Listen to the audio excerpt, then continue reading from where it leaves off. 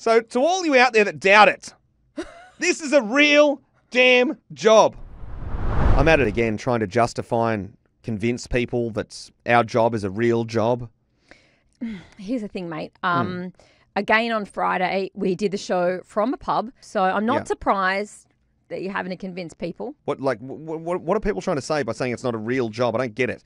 Like, just because we don't get dirty or have blisters on our hands, do you know what I mean? There's plenty of people that get to sit in a cubicle. And this time it's come from my family, a very close family member. Mm-hmm.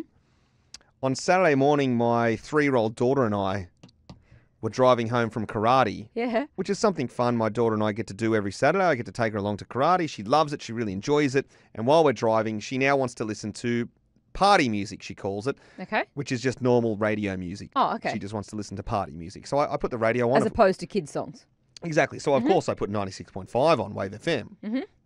While I do that, though, one of the promos over the weekend was about the thing we did with you loving Keith Urban.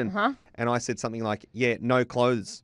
Oh, okay. My daughter hears this, recognises my voice, and she goes, "You can't say that, Daddy. You can't say no clothes." Oh. And I was like, "Oh, okay, sorry." Sorry, Layla. Yeah, it's just my job is to be silly. We use silly as like, stop doing that, stop being silly. Don't be silly, Don't be silly. So she's like, well, no, you can't be silly. I went, for her to actually comprehend that, you're telling her at home, don't be silly, yet at work, you are silly. Yes.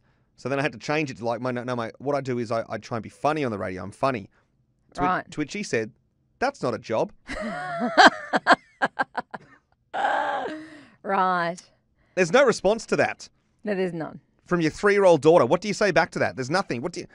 So then I tried to sort of spiral into this explanation about every job is different. Having this conversation. After about a 2.5-minute rant and getting deep into that rabbit hole, I looked back into the revision mirror and she's there going, staring, going, what is Daddy going on about? Let me listen to a song. Put on some party music, Dad, and shut up. Exactly.